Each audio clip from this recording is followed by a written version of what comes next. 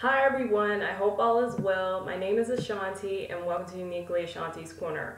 So, I previously posted some videos about the use of curse words some time ago, and if you have not seen them, then I will post the link for those videos for you to check out at a later time, after this video or whenever you can.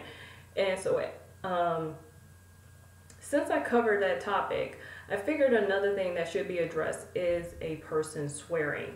Many people today are heard saying, I swear this, I swear that, I swear on my grandmother's grave, I pinky swear. You even have people in courtrooms who will have someone place their hand on the Holy Bible and swear to tell the whole truth and nothing but the truth. And there are many people who swear by God's holy name. But have any of you stopped to ask yourself if this is really okay for people to do? Is this something that God would approve of? And the best way to answer this question is to turn to the Bible. And there are some verses that I want to direct your attention to, and these are all coming from the King James Version of the Bible. In Matthew chapter 5, verses 34 through 37, it says, But I say unto you, swear not at all, neither by heaven, for it is God's throne, nor by the earth, for it is his footstool, neither by Jerusalem, for it is the city of the great king. Neither shalt thou swear by thy head, because thou canst not make one hair white or black. But let your communication be yea, yea, nay, nay. For whatsoever is more than these cometh of evil.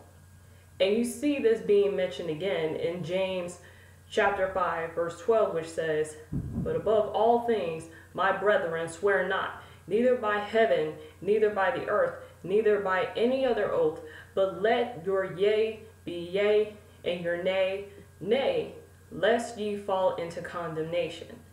These verses right here clearly show you that God doesn't want us to swear. In our society, people want you to believe that in order to convince someone that you didn't do something or reassuring someone that you can keep a secret, you have to swear, even if it means that you gotta bring God into the picture. Instead of saying, I swear, why can't you just say, I promise? And you know what? There's one thing that my father has told me and instructed me to never forget if I ever find myself in a courtroom. If someone were to ask if I swear to tell the whole truth, I don't have to say I swear. Instead, I can say I affirm. I don't care what anyone tells you. If you don't want to say I swear, you can say I affirm. You do have that option. We have to be careful about certain phrases that we use in our society. On the surface, it may seem like that it's innocent at first, but that's why it's so important to make sure you understand what God says in his word. We can easily get wrapped up in the fact that everyone around us is saying I swear or some other type of phrase. But we cannot allow ourselves to do that. Just because everyone is doing a particular action doesn't always mean that they're doing the right thing.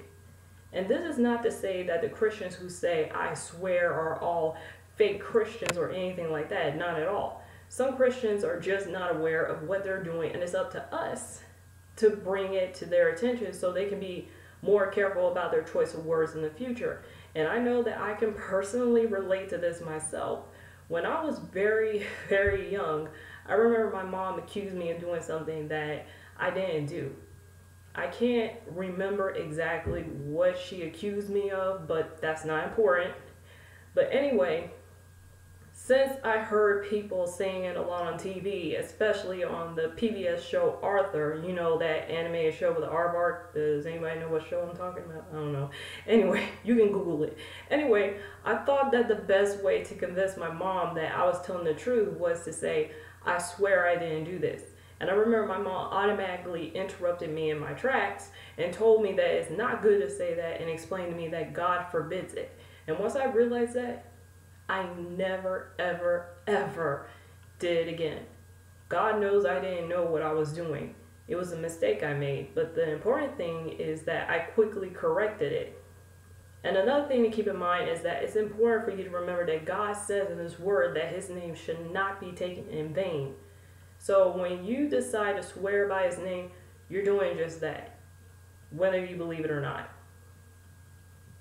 If you're trying to allow Christ into your life more, swearing is one of the things that you seriously need to stop doing.